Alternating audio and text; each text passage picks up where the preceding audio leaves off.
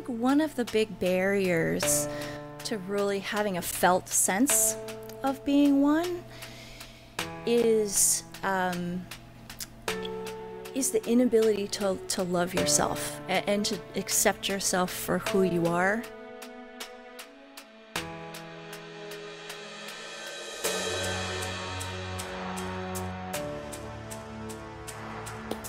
What's up, everyone? Welcome to Simulation. I'm your host, Alan Sakian. We are now in our second annual partnership with the Transformative Technology Conference.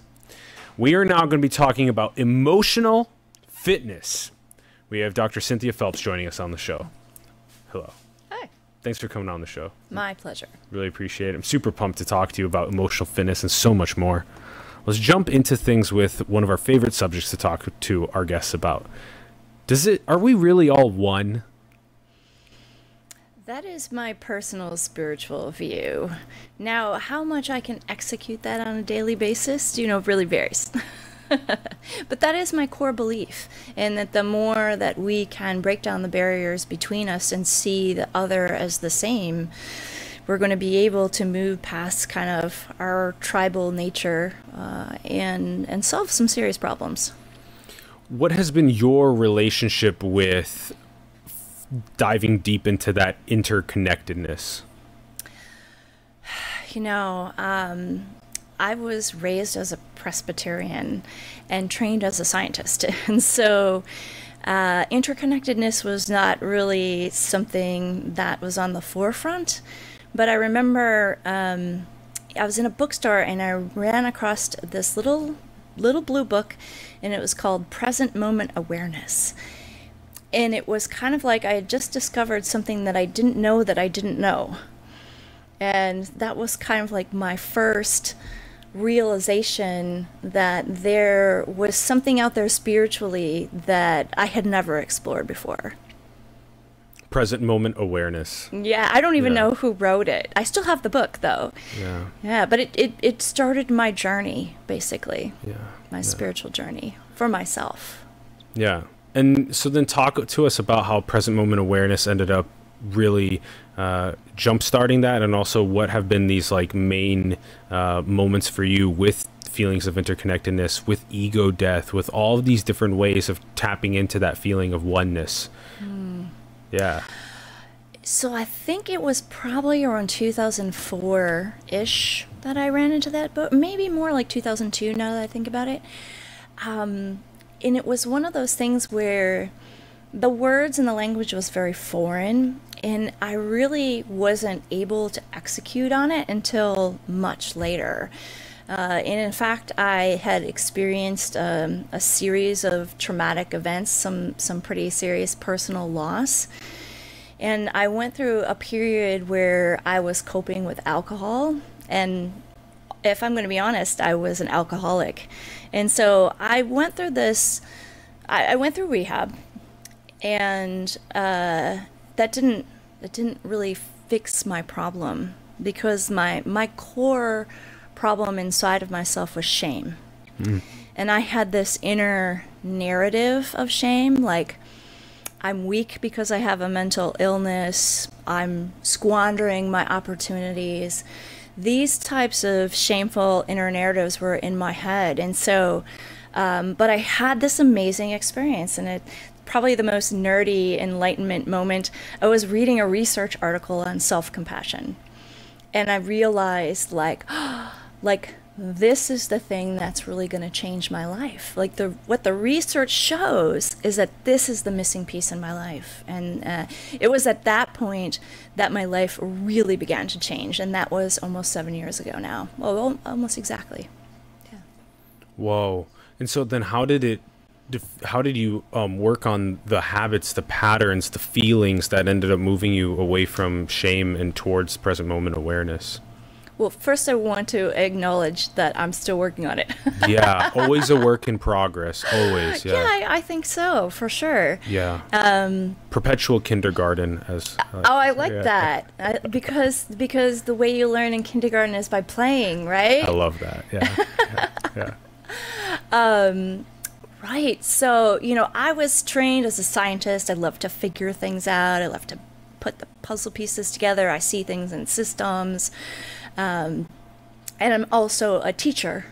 You know, I really love explaining things to people. And so as soon as I started studying self-compassion, I wanted to teach it to other people because I couldn't hold myself back.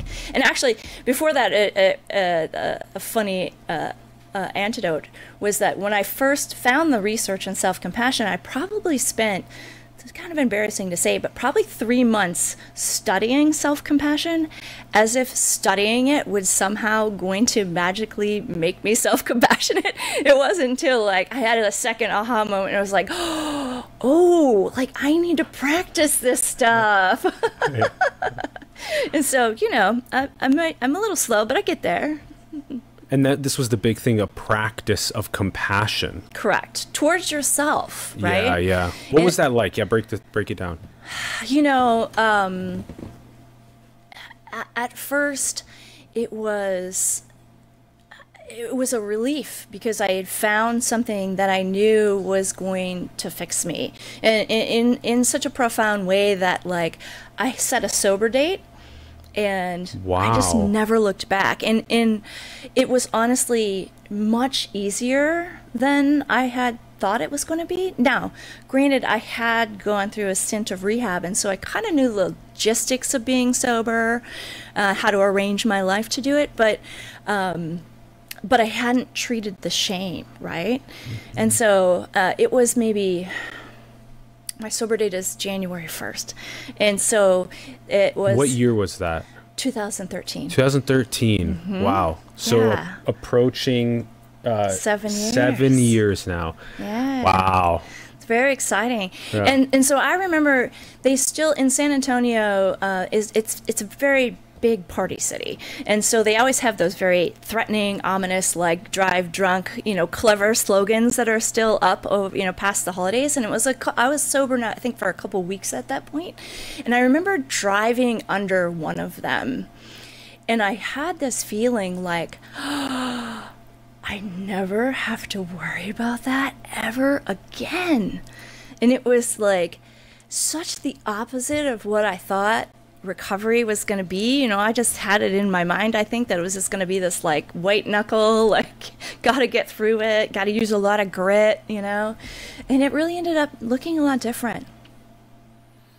And then now I want to ask you also about, you know, you have this beautiful journey of yourself being able to get through something as challenging as an addiction to alcohol, and also just getting through shame and connecting more deeply to the interconnectedness of all, to this one. Then how about for all these other instances of you now having this trajectory? Have you, you know, seen this more with your friends that you are surrounding yourself with and their stories? And what do you, and now tell us more about this idea of us all really being one. Yeah. So I think one of the big barriers to really having a felt sense of being one is the inability to love yourself and to accept yourself for who you are. Because that puts up a barrier to being able to accept another person for who they are.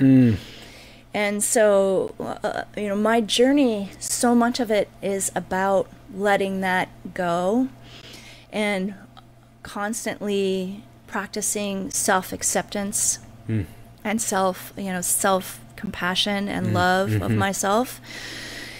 Especially during the times where I feel like I'm suffering or I did something stupid, or, you know, where the judgment comes up. For me, that has been the way that I have been able to connect with people in a more deep way, and actually have much more deep friendships with individual people. But also, you know, sobriety in itself, I think, is very, you have a clear-headedness Totally. that maybe you didn't have before. And you really can kind of see yourself and your own patterns and your own behaviors and the things that are keeping you, and the thoughts that are keeping you away from not being connected with everyone else. Yeah, yeah. You know, because I mean, it's easy to have a philosophy or a religious view that we're all one, right? But showing up every day in that space is much different. It's much more challenging. Yeah, showing up every moment of life in that space is so fascinatingly challenging and beautiful to go through that process of every breath of air, every moment of time, every bite of food, sip of water, interaction with another human.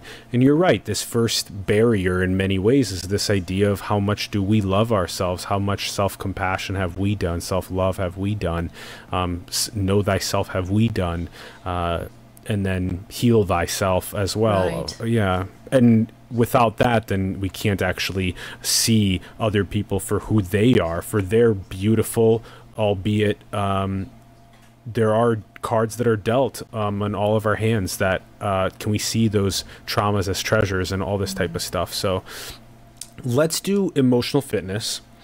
So this is obviously something that's probably one of the most pressing issues of our time today, especially going into the exponential technology age and also having the super ridiculous, unprecedented computational capacities in our pockets now. It used to never be that we could be distracted so easily as we can today.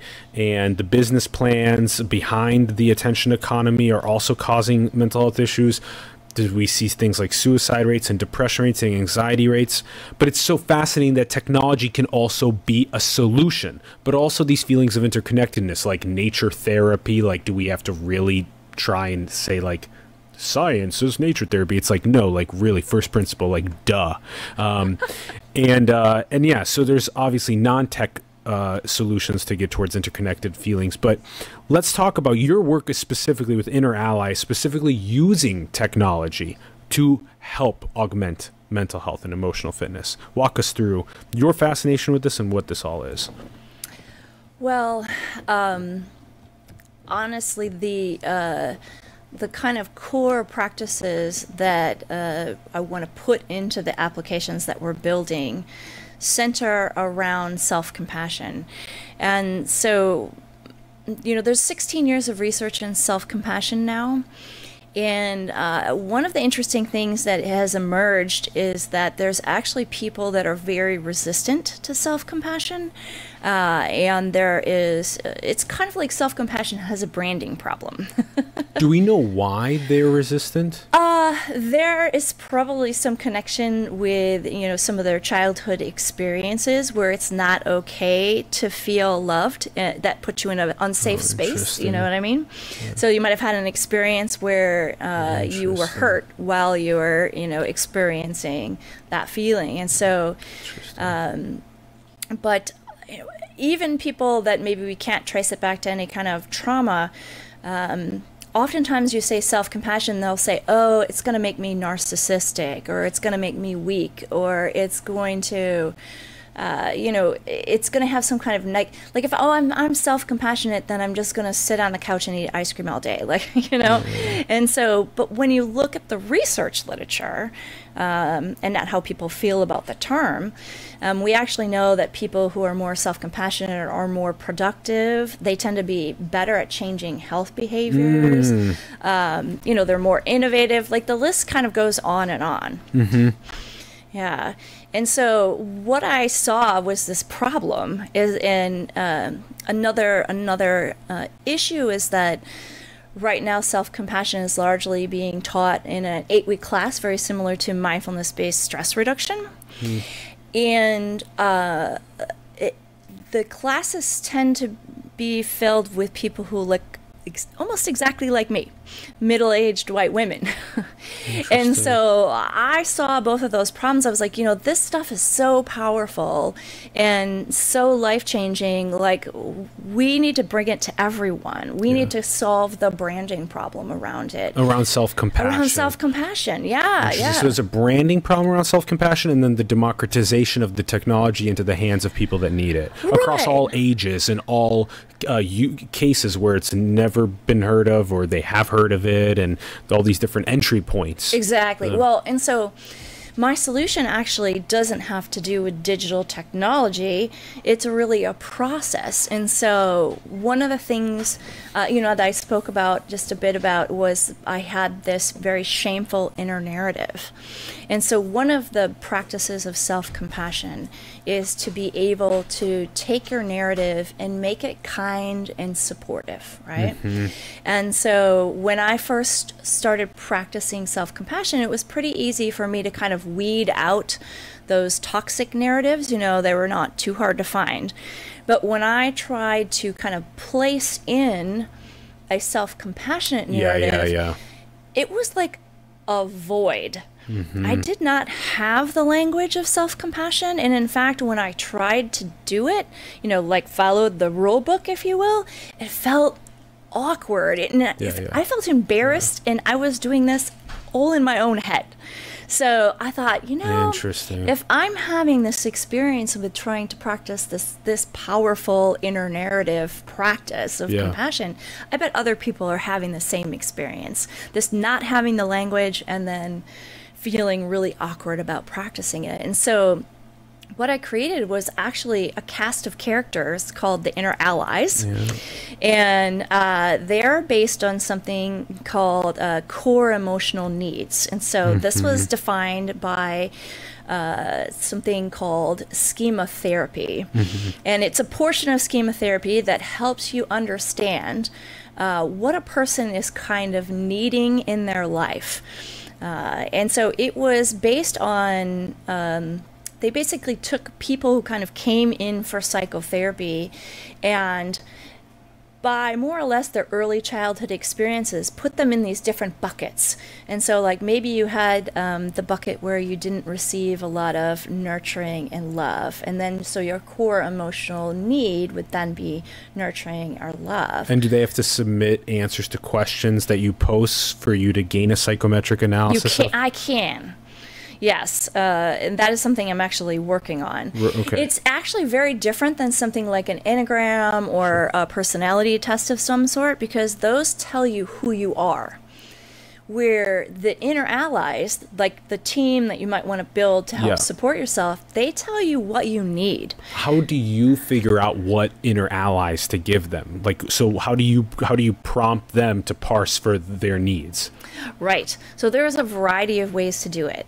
And so we can take those schema therapy buckets and create questions to try to find out if people had some of those childhood experiences that were troubling. So they do go answer questions about potentially troubling childhood experiences.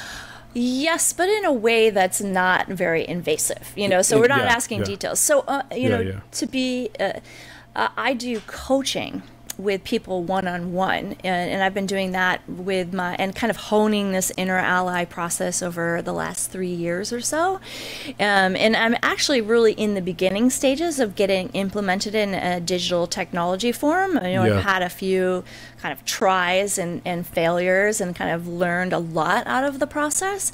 But one of the things that I've been doing all the time in the background is just really working on this process of how to actually work with people who have the same kind of inner narrative difficulties, right?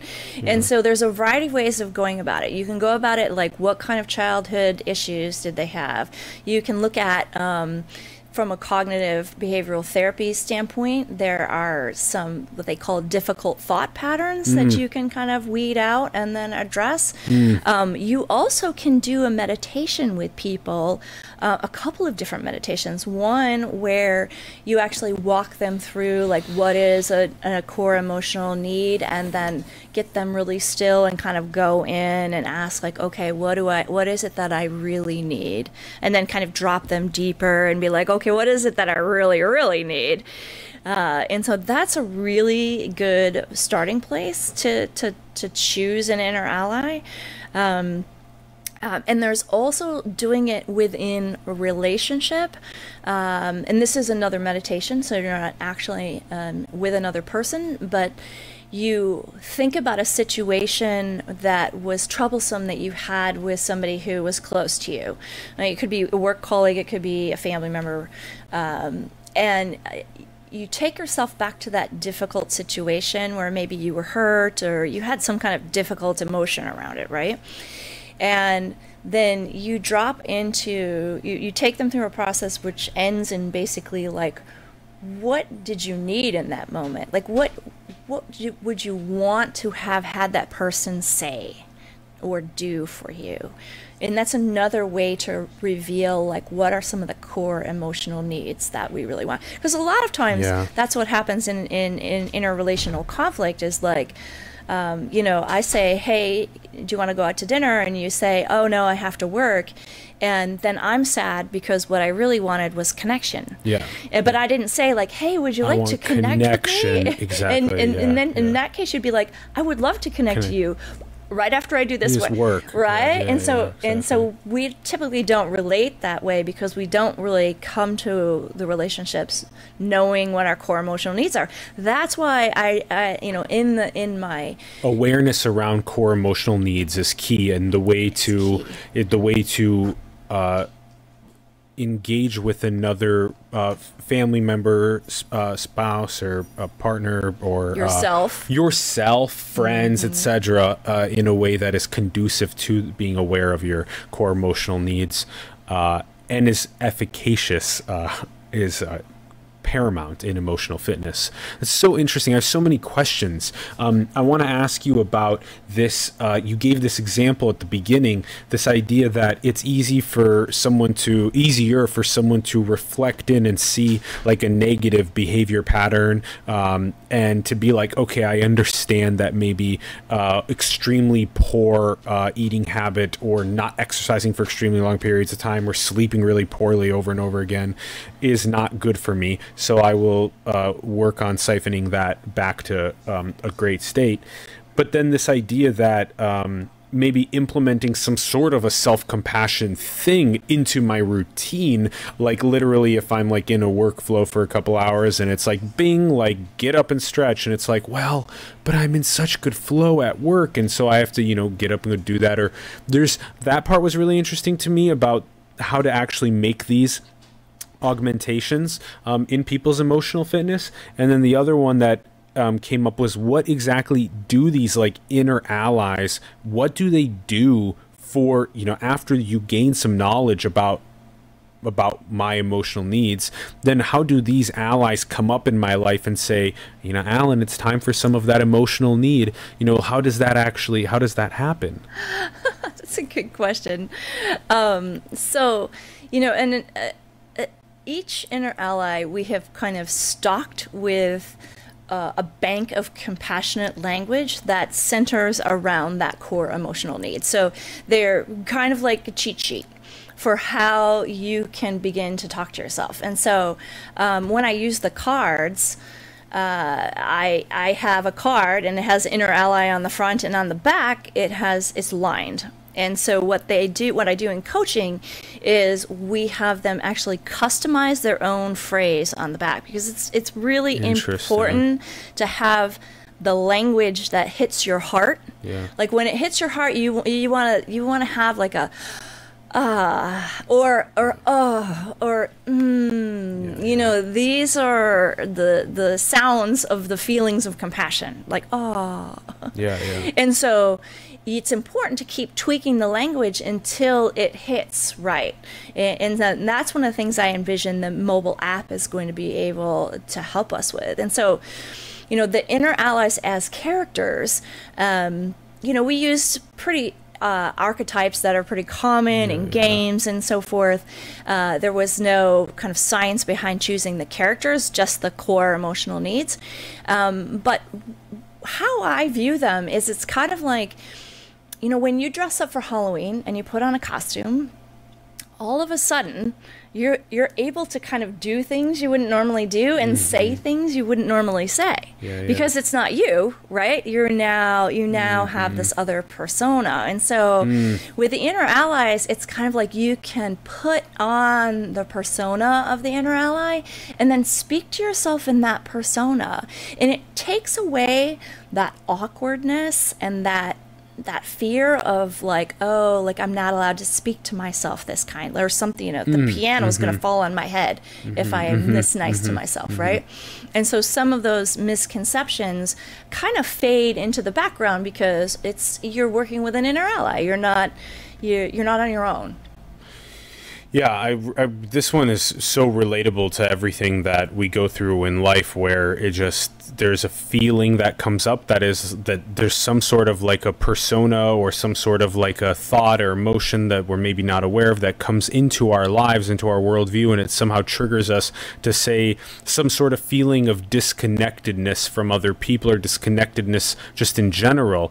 And then what I love doing at that point is I do really put on like an interconnectedness persona at that time, and it's like a oneness persona that kicks in. Is like, are you really gonna be in that state right now, or do you really believe in the one? And like, it really helps me get back to the one.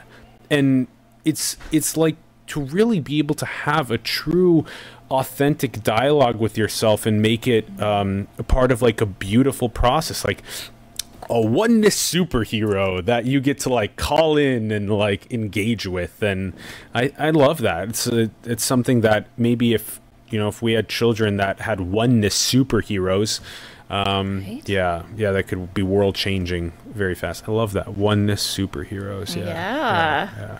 To do some work on that. Let's do some work on that. I love it, Cynthia. I love it. Oh, so then hit us with the future of where you see this going. Well, so, I have been playing around with this in my coaching office and working with my clients on it.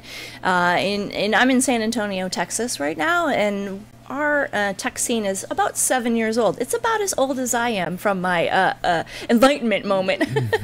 And so I have tried with a sweat equity team, and I've tried in a variety of different ways to raise funding locally and haven't been able to kind of get it off the ground. And so one of the reasons I'm here at this conference, I'm going to be pitching InnerAlly tomorrow, is that I am ready to get this product into the marketplace. And I know that I am the content expert, and that I need a team of people. And the people here are just truly amazing. Like the skills and the insights, like it's just so nice to learn so much from everyone, and to sit at the table and be a part of a team and know that everybody is like one. That's actually one of the things that's practiced in this community is, how do you run an ethical company? How do you run a business that is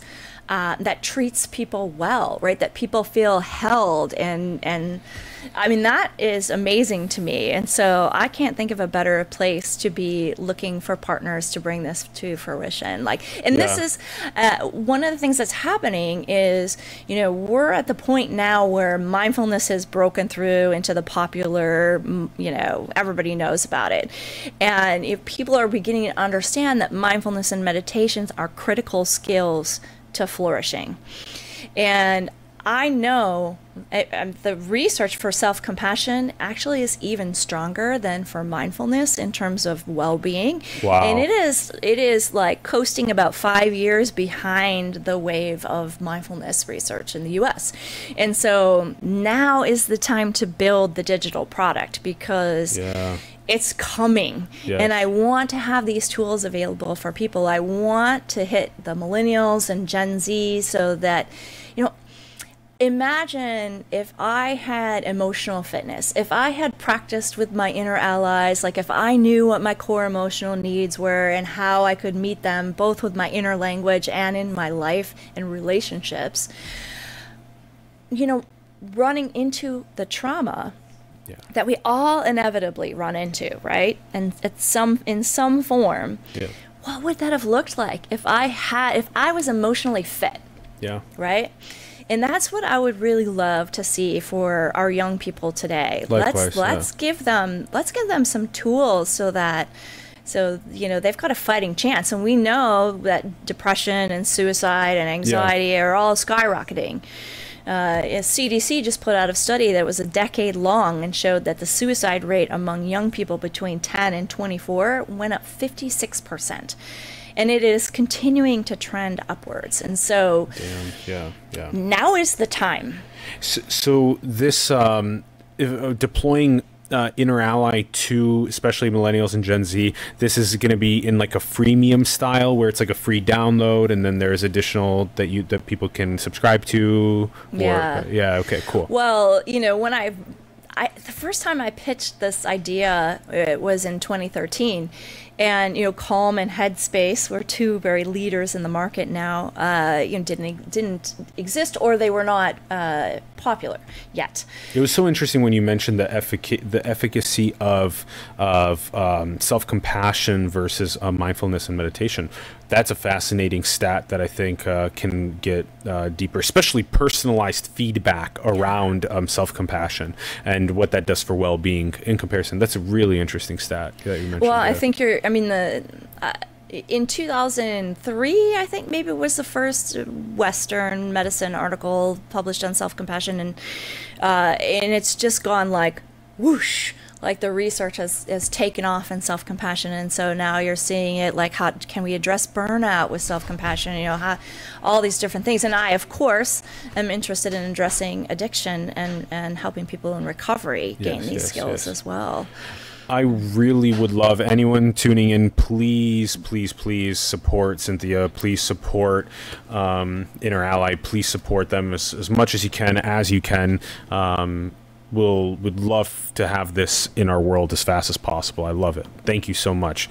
I have some more questions that I want to ask on the way out. I have my cards with me. Would you want me to get my physical cards so I can show them to the camera? There's 16 of them. They all don't have to come to the party. Let's. There we go. Yep. Can you flip them over? I just have a subset of the InnerAllies here.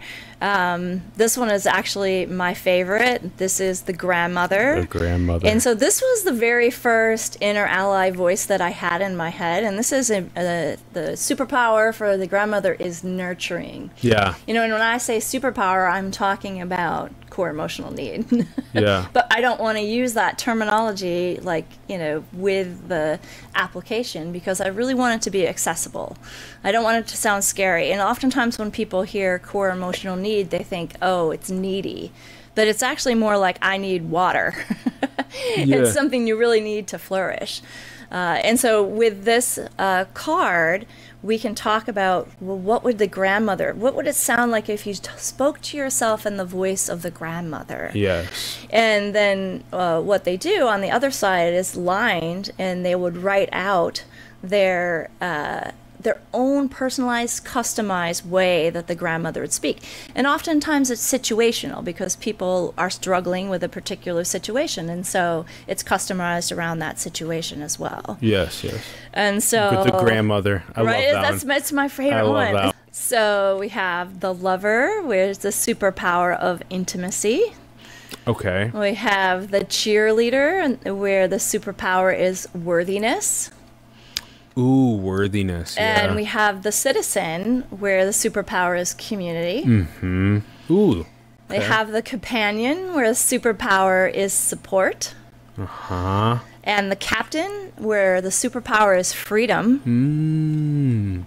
The monk, whose superpower is serenity. Mm-hmm.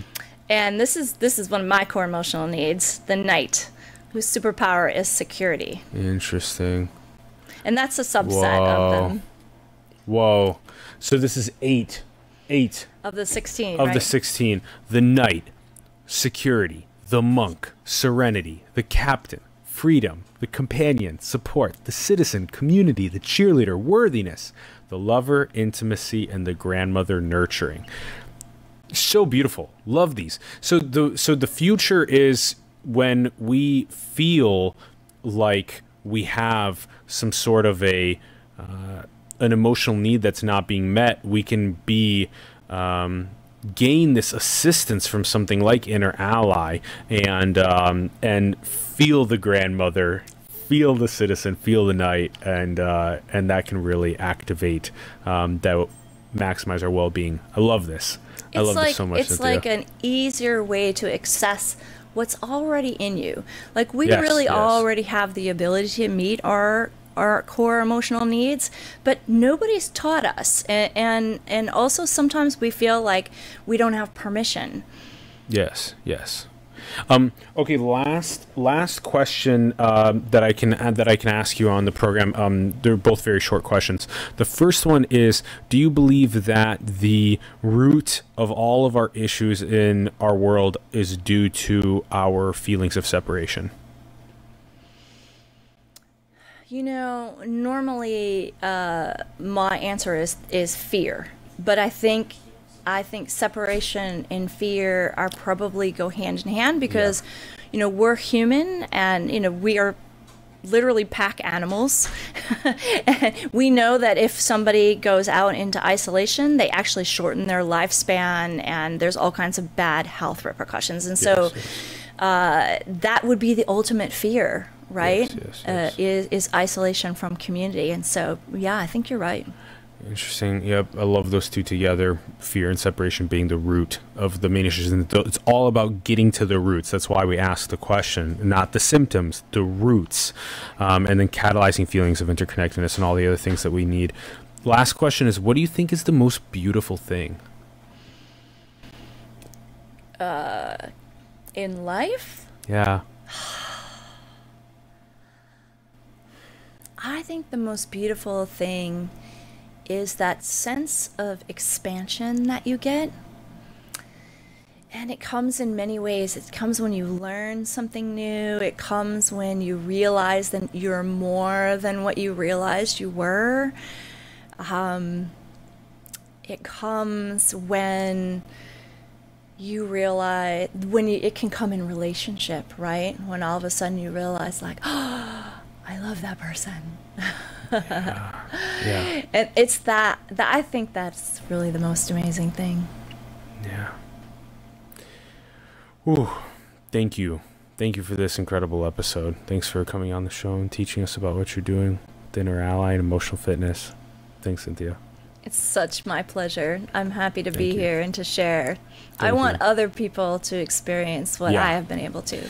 Yeah. And what a cool way to democratize it. I love it. And hopefully, like we said, everyone, please do support InnerAlly however you can. Get supporting as much as you can. You find the links in the bio below to that. Also, check out the links in the bio to Transformative Technology Conference. Check out their ecosystem links. All those links are in the bio below. An incredible partnership for us again. Thank you, Brady, for co-producing with us. We greatly appreciate it. Thank you very much. And also, support the artists, the entrepreneurs, the spiritual leaders, the organizations around the world that you believe in your community. Support Simulation. You can find all of our links below. Our PayPal, Patreon, cryptocurrency links are down there. You can design cool merch and get paid. All those links are down there. And go and build the future, everyone. Manifest your dreams into the world. We love you very much. Thank you for tuning in. And we will see you soon. Bye, everyone. Peace.